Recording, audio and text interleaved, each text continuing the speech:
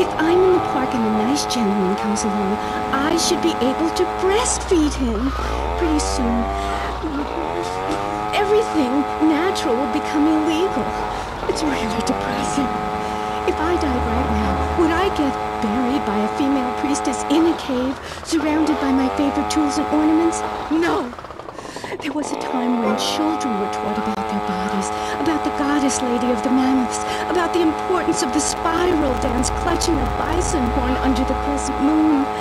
At the beating wheel shop where I work, we have classes that teach the importance of eating wild plant shellfish and understanding ancient crop circles. Oh, I love lobster. Have you ever tried talking to one? You'll never get a promotion unless you move faster this time. No wasting time this time, pal.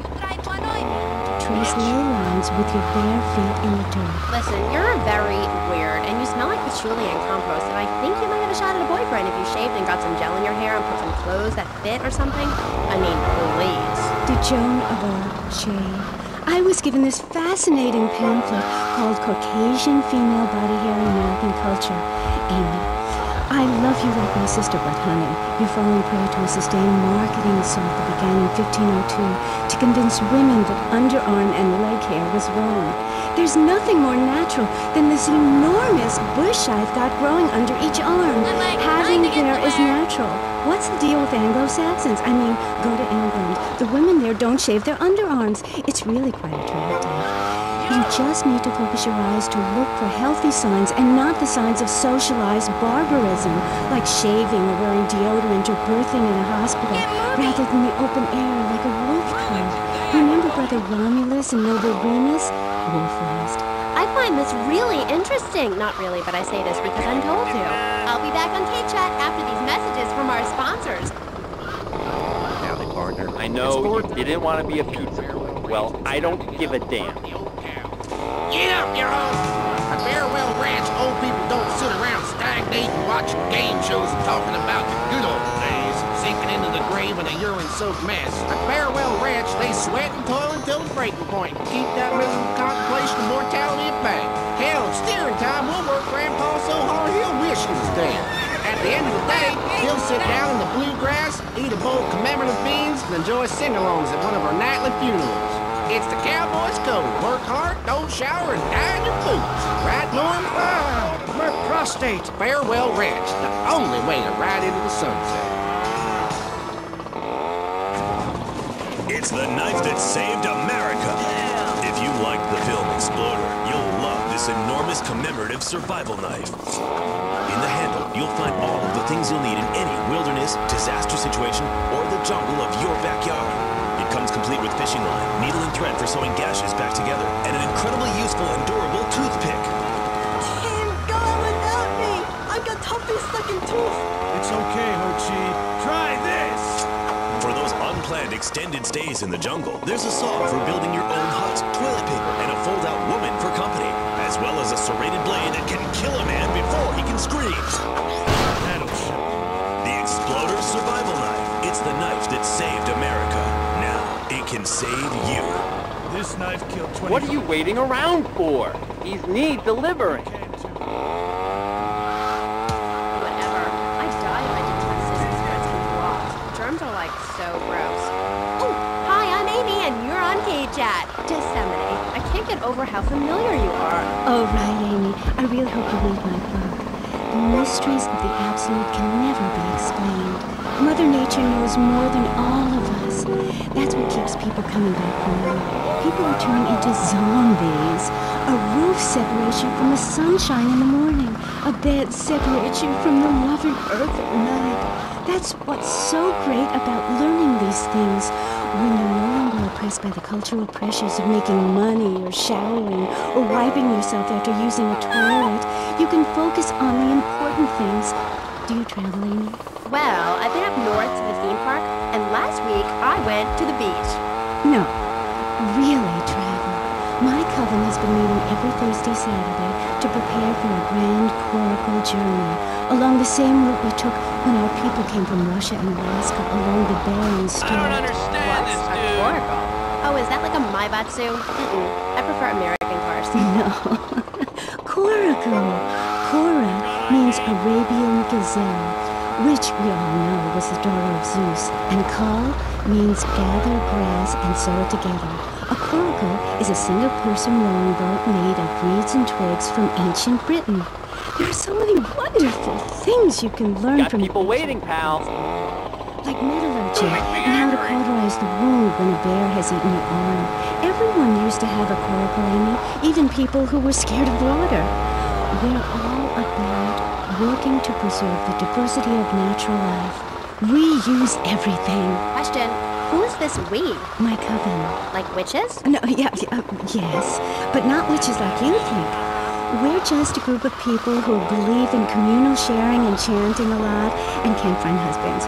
Reading magazines, cloaks, wands, horned gods, rubbing your skin raw with rocks, dying of old age.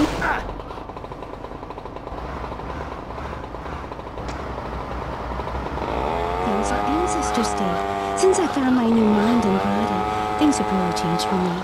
Our modern society only celebrates a select few. Every woman, every man is a star in the sky, Amy. Not just the ones that sing on TV or those people in the movies. I think I know what you need to separate your reflection from your true self. A Zen garden. Oh, my brother had one of those, and the federales came. No. Zen, silly girl. It's a little sandbox you draw pictures in. It teaches you things like that death isn't an end. It's just a stage and also a beginning of a new journey. Do you have a leader in this weirdo cult of yours? Not a cult, a coven. There's a big difference. Yes, our leader's name is Phil. That's a weird name for a leader of a group of witches. Oh, hi, Phil. What hairy lunch you got? What with being a man who's a witch and everything? Do not disrespect Phil. He teaches us the wheel of the year, Amy. It's full of solar holidays and goes round and round and round. You can learn a lot from the sun. I know you didn't want to be a pizza boy. Well, I don't give a damn. It's something to be respected. And the moon has a dark side, just like we do. And some people have craters and only a sixth of gravity. The ancient Britons knew the moon could breathe. We can change the world, rearrange the world. It's dying, though, Amy. And it needs some mouth-to-mouth resuscitation, like a swan or a fish on a hook. If you take your nervous system seriously, if you take your organs seriously and explore them, some really neat things can happen. Phil taught us that. He's been to Mali to meet with the village elders. That's why there's the ceremony of the knife. Oh, great. Why does everyone have to be packing sharp things? The knife ceremony is very important and spiritual. It's an ancient one-person personal crisis. You say to yourself, I'm going to have a spiritual experience, or thrust this thing into my head. Life actors never rehearse and need no script, Amy. That was said by somebody really spaced out. And I'm going to say it again, like the wind which keeps blowing, or the sun which shines with life. Will you please leave? You smell and you talk really weird and you're just really gross. Not until I tell people out there, become an internationalist. Learn oral traditions. Learn to respect life. Make war on machines. Marry your mother. Technology will enslave us. Buy my book.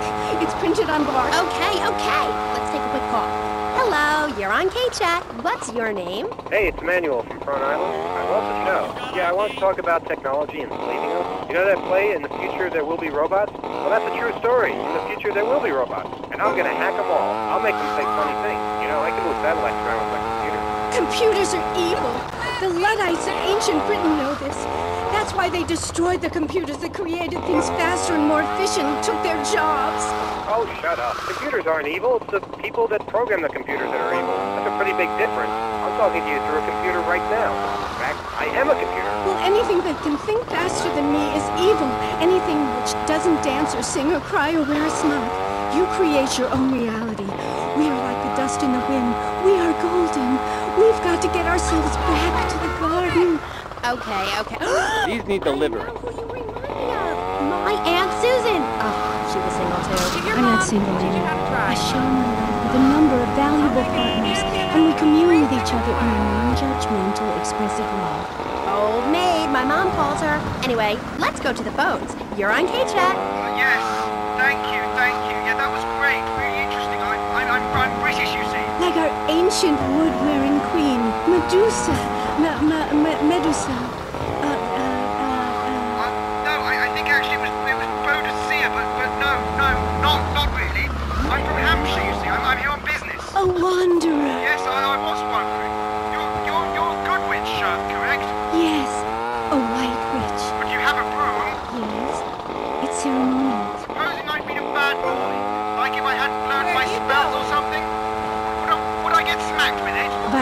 is wrong. But you must hit Freddy with your broom.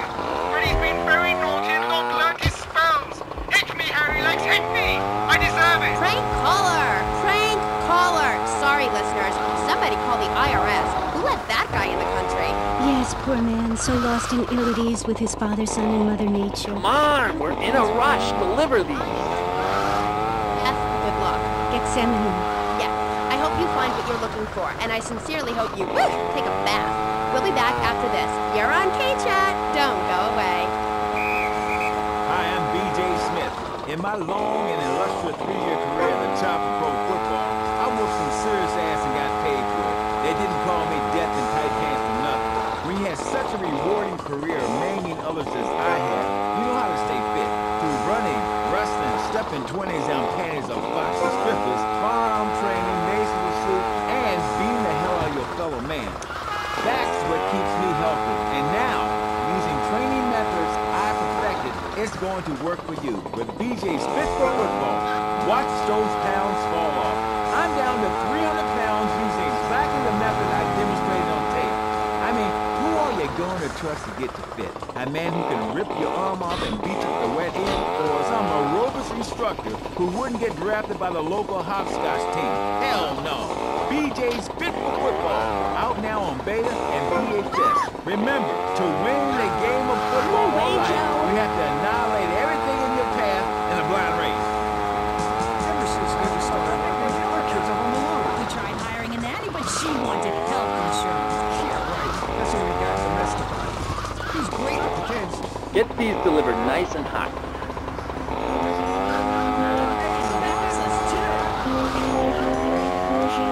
These are great conversation pieces for our special parties. It's like having a personalized alarm clock. Let's eat. Domesticate. He's 3 foot high. He only says 10 phrases. He's the friend you always dreamed of. Order Domesticate. Get out of the way. So, welcome back and all that stuff. You're on K-Chat with me, Amy Scheckenhausen, on Vice City Station for the stars, including me. And boys, have I got a treat for you. Next up is a living legend, a man who won the World Series single-handed, known to his fans as Death in Tight Pants, and known to his enemies as, oh my god, I just got flattened by a truck. How is that fair? It's sports legend B.J. Smith. So, B.J., welcome. Thanks. It's a real pleasure to be here. Oh, I know. But one thing, sweetheart, I never won the World Series. That's baseball. I played football. Yes, but it's all the same, isn't it? Football and baseball aren't the same. In one of them, you get bored during a 5-hour game. You touch yourself a lot and start a massive brawl with players who are degenerates, egomaniacs, and criminals. The other's football. Yes, but it's all the same. No, Amy, it isn't. Anyone can hit a home run. In baseball, you stand around the field, dividing your salary by 162, waiting Man, for some can you action. take these? Now, football. He's been in the trenches getting Agent Orange sports drink poured all over his head to keep him from taking an innocent life. One is a game for men, the other is a game for pansies who like wearing button-down shirts. They call baseball a national pastime. If that means making $1 million by standing around all day, count me out. I'll work for my money. Yeah, BJ, just like me, I can tell you. Yo, baby, it's cool. I just want you to know what I did. I do. Jeez, get over yourself. You must have a testosterone imbalance like all those jocks who shower with other men. You can't tell me you don't look at other people's business. Baby, I played professional sports for 14 years, including high school, and I'm making a comeback. I'm a very competitive person, I grant you, but I ain't got no testosterone imbalance. That little mustache you busting out looks like you should be talking about some hormone problems, girl. Excuse me? What did you say? Oh, nothing. Damn, baby, you so ugly you make blind kids cry. BJ, you better stop being a bully just because I'm not into the jock scene. I like sensitive guys, you know, like actors or rock stars or that kind of thing. Not some great, big, hulking giant that has to tell everyone how important he is. Well, I didn't realize we were trying to impress each other here, sweet thing. I was thinking we was here to discuss my new exercise video or talk. I know you didn't want to be a pizza boy. Well, I don't give a damn. I'm on my set. So you got a big family, all those wives. That's fantastic. Not really. You see, I really like family, especially some show up you didn't know existed. I tell you, Father's Day, I'm scared to go to no more. My big heart has caused me a lot of heartache, but when you're in the public eye, you can't always tell what people are about. BJ has met some real manipulative people. 7 wives! That's fantastic. No, I have one wife. I had 6 before that. So you downsized, right? Yeah, something like that. If you want to win in life, you have to change players. You can't play on the same team all the time. So, oh my God, isn't this getting intimate, BJ? I feel like we are really connecting. Yeah, I'd like to connect with you. Other men may phone, but I go into the trenches like a doorman. That's actually part of my video. What are you talking about? Well, as you know, running the ball is like making romance. And one day when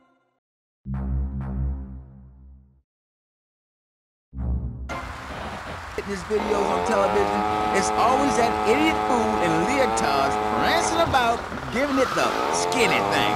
And I say, what is this? I mean, what in the world is this? These people ain't fit. They ain't got a clue. When you're fit, you know it. If you come into the locker room, you know I is fit for football, able to wrestle and pounce and hurt somebody for an hour straight. That's what people need. If someone comes to jack your ride, are you gonna bust a aerobic move? Hell no! But when you know how to grab another man by the face mask and twist him around and so he can tear his ligaments in his back and never play again, I mean, that's some real useful everyday stuff.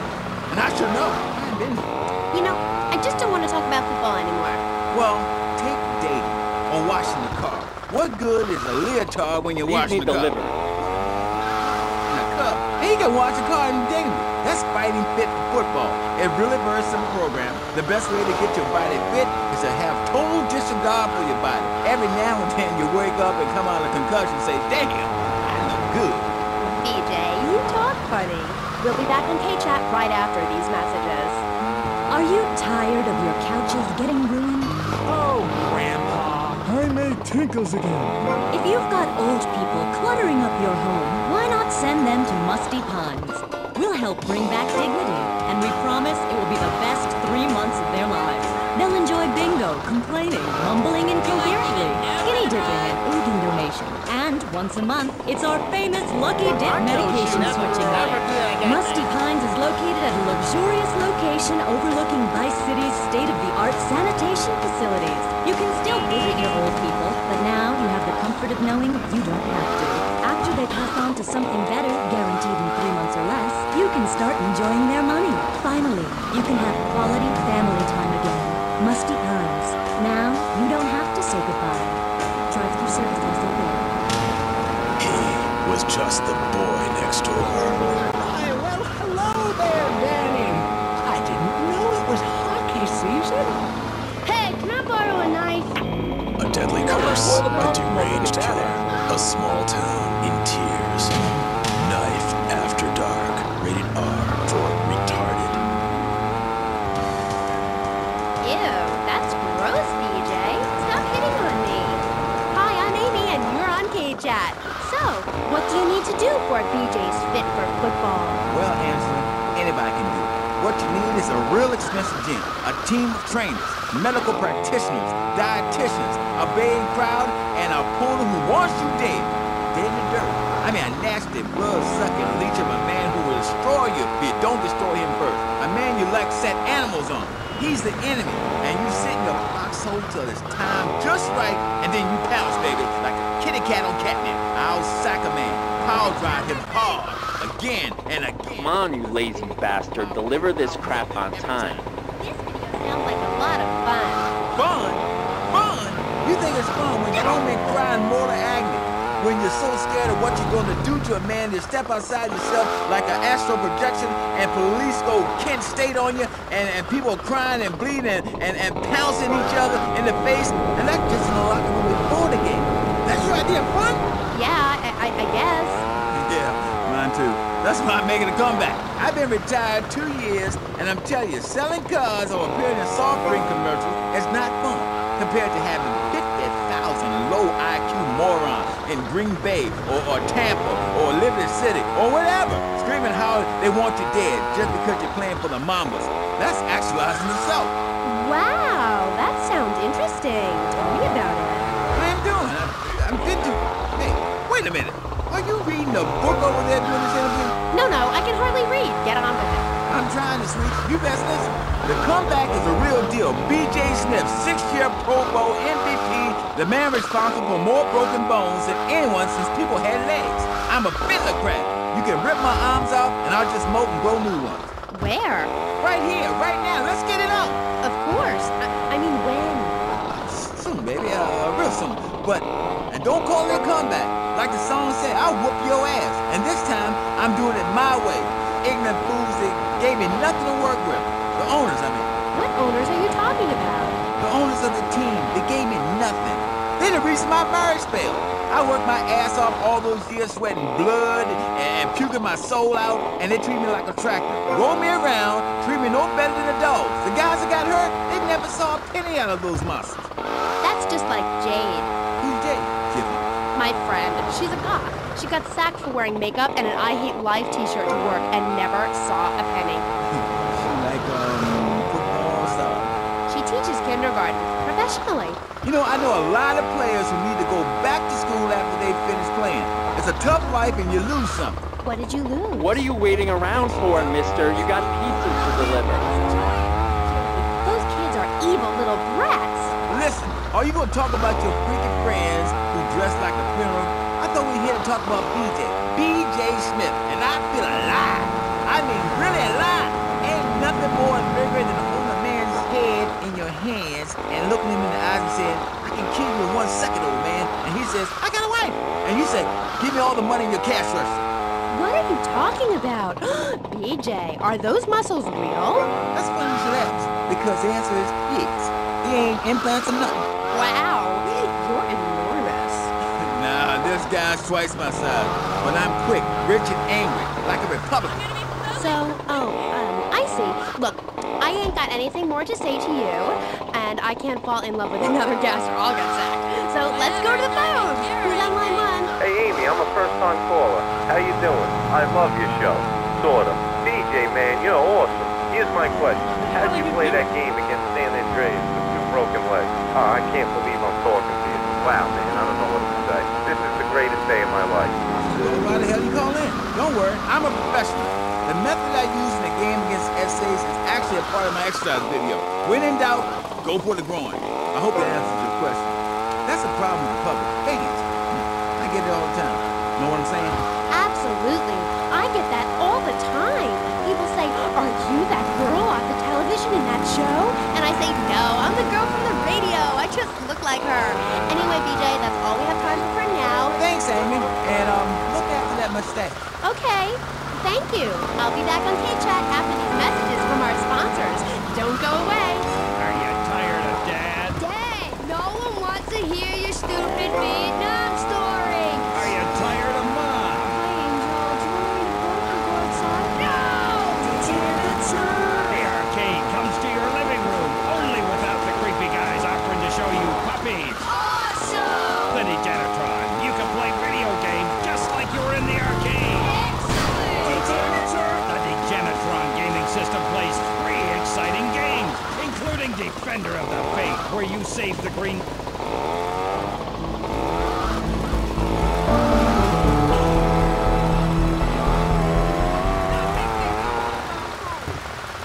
That's red! and Penetrator, where you smash